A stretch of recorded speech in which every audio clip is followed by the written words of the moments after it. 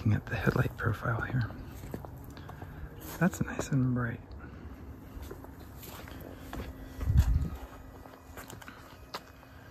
So,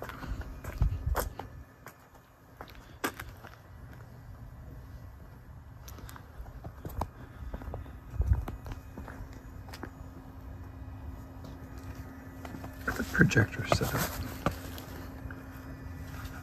So there's optics here that concentrate the LED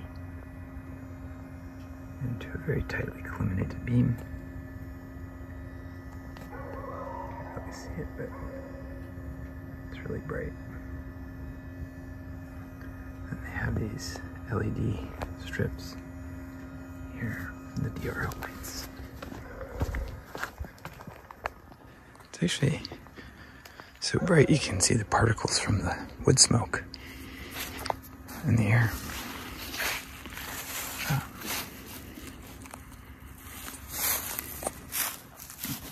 And if we activate the high beam, it's really pretty chromatic distribution on the ground too, rainbow effect.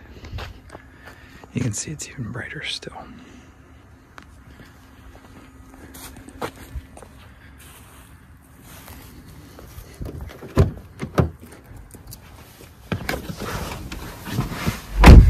All right, so we averaged 67.9 on the way home. That's pretty good given the mountainous route. A little extra time in the video. That took 37 minutes. Not bad. All right, so now we're gonna put it in park like that. And the brake automatically applies. And then when I reach over here and hit the power button, everything will turn off. It says this eco score was 82. Well, that's good eco driving.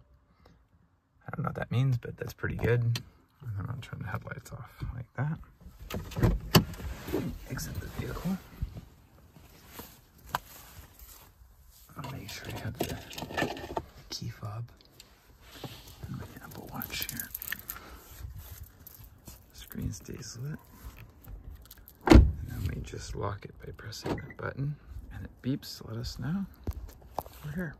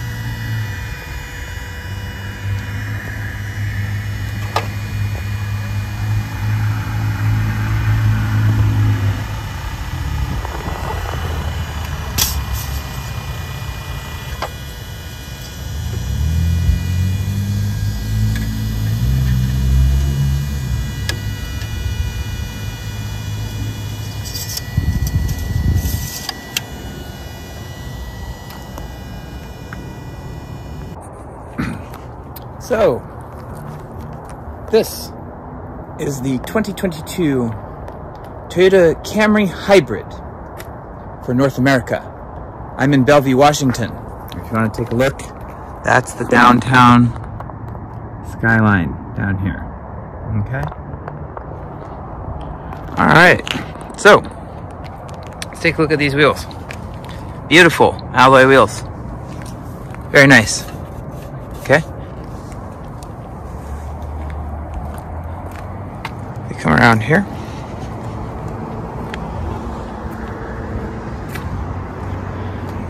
The smart key system. You just touch this, it unlocks. You can lock it like that. All right, let's go inside here.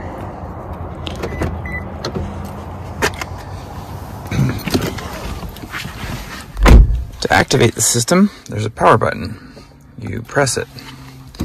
If you press it with your foot on the brake pedal, it lights up all the way. I have a dash cam, an R2-4K. That is the 7-inch LCD cluster here. I averaged 74.8 miles per gallon from my house to here. That's amazing. This vehicle has 26,055 miles on the odometer. You can see that it's 38 degrees Fahrenheit outside. That's the engine tachometer on the left. The fuel gauge, we're full, and the engine operating gauge. I have the climate control set to 80 and the fan speed on low.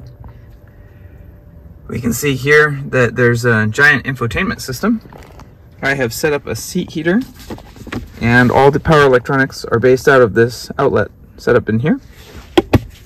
I have the Apple Watch charger and the iPhone cable. And when I plug this iPhone cable into my Apple phone, it plays music through the stereo system.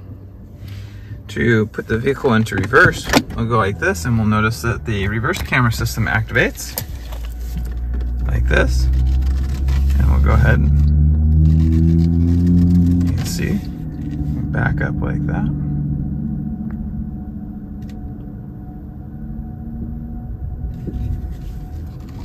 All right. And then when we put it into drive, there's neutral, and then drive. You can see that we're engaged. And when we go to accelerate, the system's completely automatic, has electric power steering. It's very easy to steer. To engage the headlights, we turn the toggle here, and you can see we'll go to a dark spot right here like this. Watch. When I turn the headlights on, like this, they're very bright, and there's high beams too. So if we look out this way, it has excellent lighting. This can be detected on the dash cam. That's with no lights, that's with lights, and that's with high beams. So in practice, these are very bright. It's a cooler color than the way the system is recording it. If we go home here, there's buttons like this. You can go to the menu. There's an audio menu. You can go to a source like this. And it's got a very nice stereo system. Okay, so there's no nav here, so we would have to use the phone for that. So there's phone link.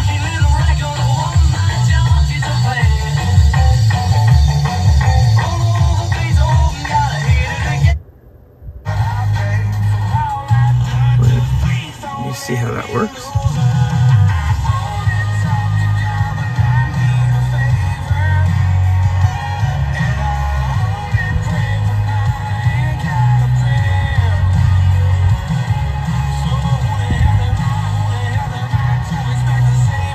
We're going to remove these people because we don't know who they are. That's probably from the previous owner.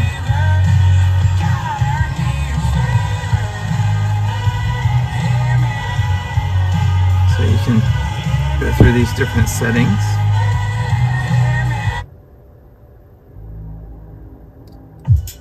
Apparently it has XM radio. Okay. Interesting. If you click sound, you can adjust the treble and bass like that.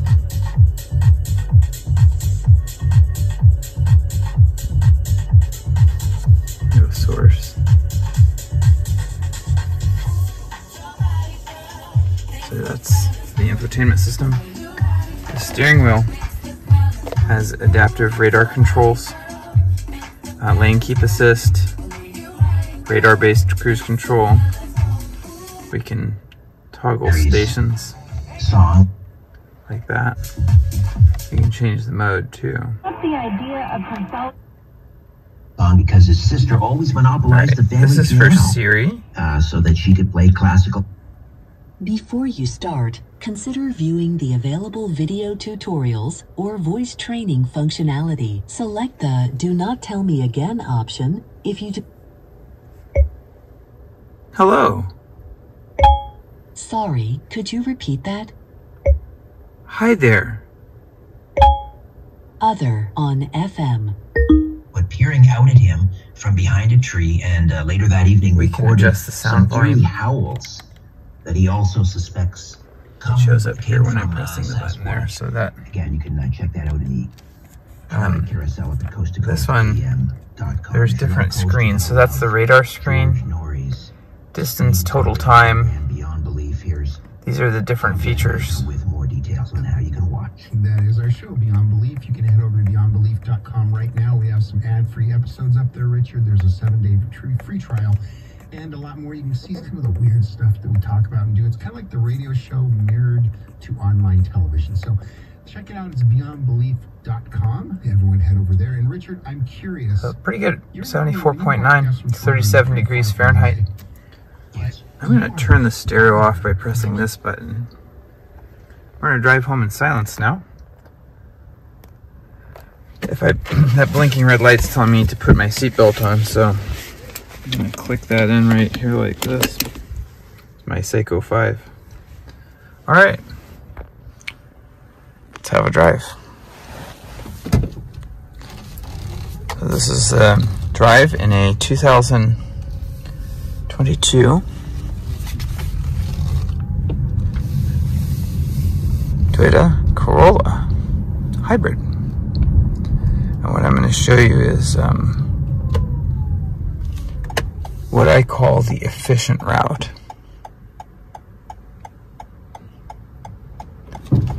So this is 120th and Bellevue. I'm going to take a right here on 4th Street.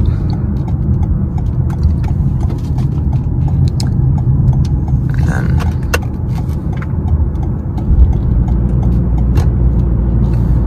we're going to go ahead and, well, we're going past the Home Depot on the left and we're approaching the Trader Joe's complex on the right. There's a Target, a Virginia Mason, and a PCC Community Market. There's a Home Goods on the left. There's a Home Goods Market on the right.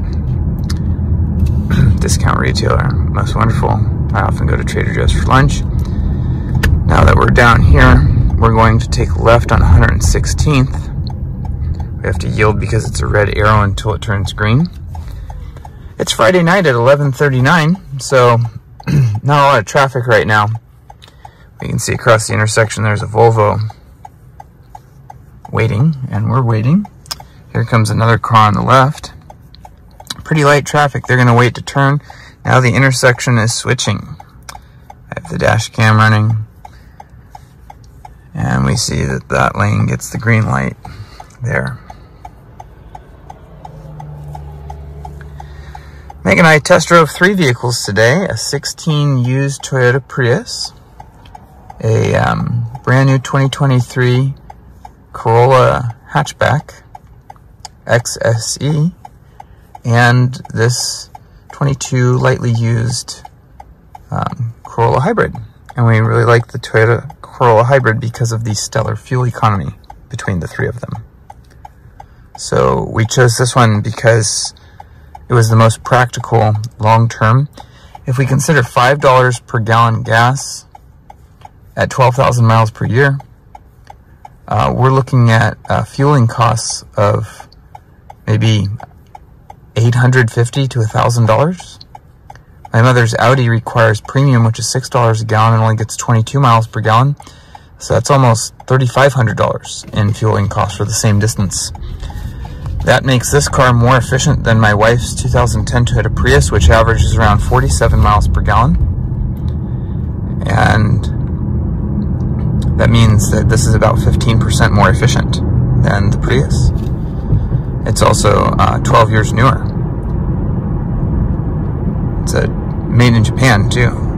This VIN number begins with J, thankfully, and they build them really well there. It drives dead on straight, doesn't drift or anything. Has all kinds of driver assist, lane keep assist, radar, adaptive cruise control, pre-collision assist, stability assist, way assist, all kinds of. It's called Toyota Safety Sense 2.0. So there's a camera mounted up behind the mirror there in that black lump, and it faces through the window, and then in the front grille there's radar, and the radar actually is available on another screen right here. The radar, that's a summary of what the radar sees.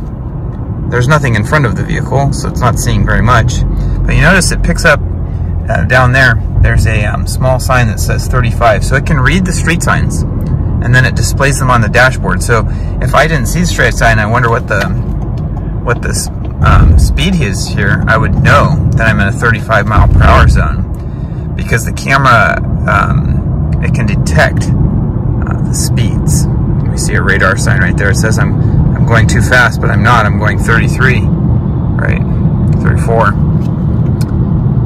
So I'm taking the Lake Hills connector here, and I'm heading towards Factoria. So this is the fuel efficient route. And, it's an energy efficient route. And we can see my fuel economy is climbing there to 76.3. And I have the heat on and I'm comfortable. I hooked up my seat heater, $50 from Amazon. I did like the 23 Corolla Hatchback XSE because it had only 2 miles on the odometer, heated seats that were really comfortable, and the only reason I didn't get it is because it really will only average around 30 to 33 miles per gallon, and that might sound good, but I mean, compared to 60 or more miles per gallon, this thing's stellar in terms of efficiency. And I really value that, because if we do the long-term cost projection, I would be spending $2,000 a year to fuel the direct shift Corolla Hatchback, and half that. Over 10 years, that's the difference between $10,000 and $20,000. So we're talking about, you know, like half the price of the car in fuel savings. And I have no illusions to believe that this won't be durable.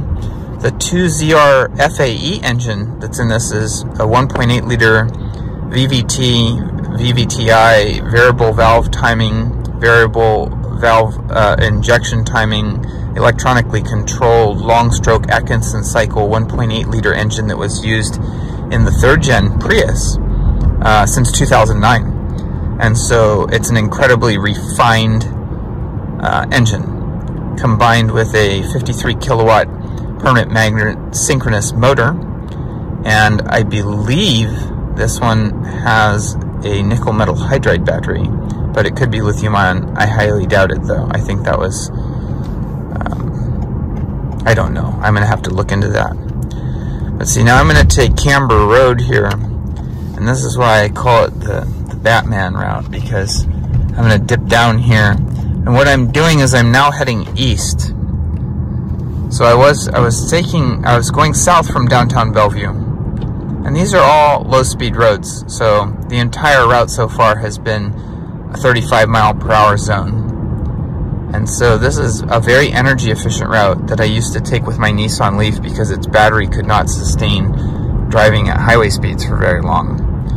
Now I know this is a run-on video, and it's probably a lot to watch 15 or 20 minutes of me driving part of my route, but I'm gonna have to end the video there. I'm climbing the hill now, and this is a steep hill. You can see that the engine ramps up in order to keep me above 30 miles per hour. For a corner that's steep like this, I'll let it slow down naturally to around 20, and this thing just hugs the curb. It's nimble like a go-kart. Feels even better around corners than the Prius. Very planted, very much unlike a truck or an SUV. This thing doesn't sway. Headlights are nice and bright, handles great, nice and smooth, relatively quiet on the interior. The infotainment system's nice and bright, easy to read. The dash is easy to read. It's super efficient. I mean, we're getting more than 74 miles per gallon here. I'm testing this route. This is my route to and from work to see on an average day when it's cold outside early in the morning, like, what can I expect my Corolla Hybrid to return? And if the answer is above 60 miles per gallon, then this was a home slam dunk. Yeah, you know, we put $15,000 down and financed $12,000, and I have a $240 car payment for 4 years, or for 60 months rather, 5 years. And you know, that's okay, because I'm going to keep it for more than 5 years, and I don't want to think about which car to buy anymore. So the 2019 Leaf was great, you know, but when I had a short commute, the Leaf was fantastic. It really was. I loved it. I actually didn't want to get rid of it. I had it all set up just the way I like, and my route includes, I got to go all the way to Renton, and after this slow speed route, so here I'm still in 35 mile per hour zones. I'm heading up Eastgate Way here. I believe it's called Southeast Eastgate Way. And there's a Physics Institute with a giant, there's a coil right there, pretty cool. And then we see we're coming up on we're running parallel to I-90 right now, where the speeds on there are 60 miles per hour, and over here 35. And there's my local Bank of America. I have another word for that, Bank of Cheat America. I don't really like them. And then we see, if we continue around here, there's some hotels and the Nissan dealer, and I never have to return there to charge because the Prius runs on gas. All the electric stuff is automatic. So there's Bellevue Nissan. I will never return to Bellevue Nissan unless there's an emergency and I need their help or something. Alright, so this is called the Cloverleaf system. I'll leave this in the video.